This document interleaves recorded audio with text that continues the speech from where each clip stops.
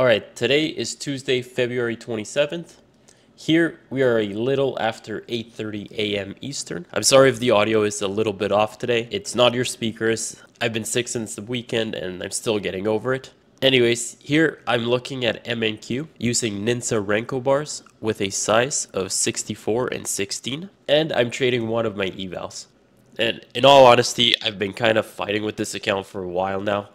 Gotten very close to funding it a handful of times, but every time I'm close to the target, I end up doing something dumb. I stop following my plan just to try and get that last little bit, and obviously, when you don't follow your plan, bad things happen. So be better, follow your plan.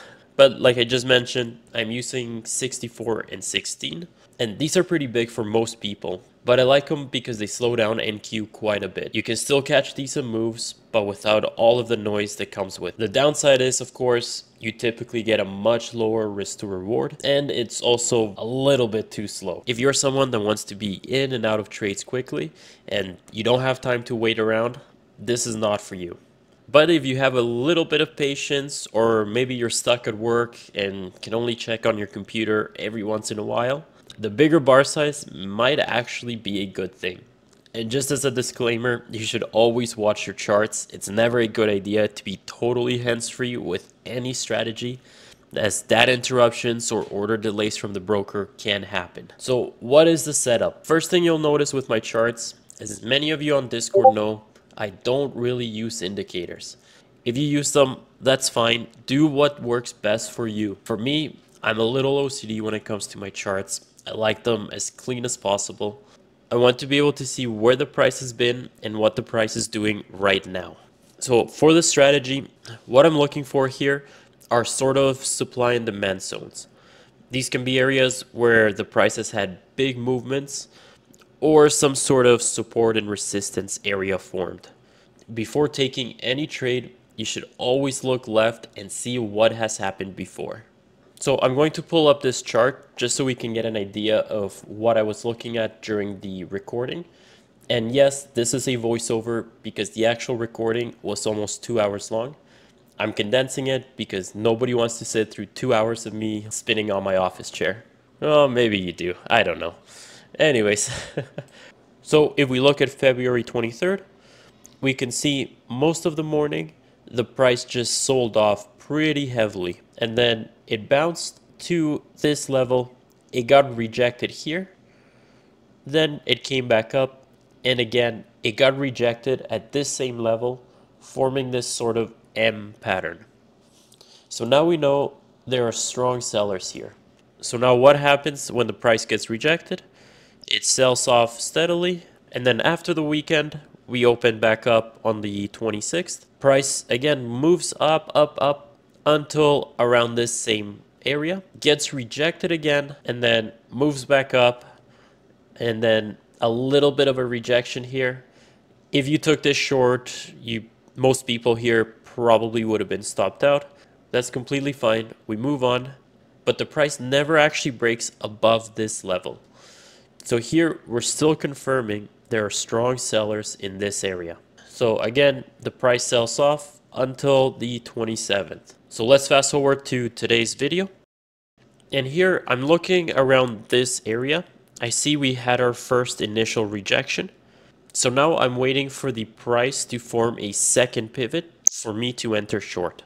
So once I start seeing these green candles form, still below this first pivot, I turn the predator onto the short side with my reversal option enabled. And this means that whenever a short reversal appears, the predator will automatically enter me into the trade. I also have it set up so it will automatically start trailing my stop when it reaches my first profit target. And yes, in case you're wondering, this template can be found in the predator setup room on the Discord.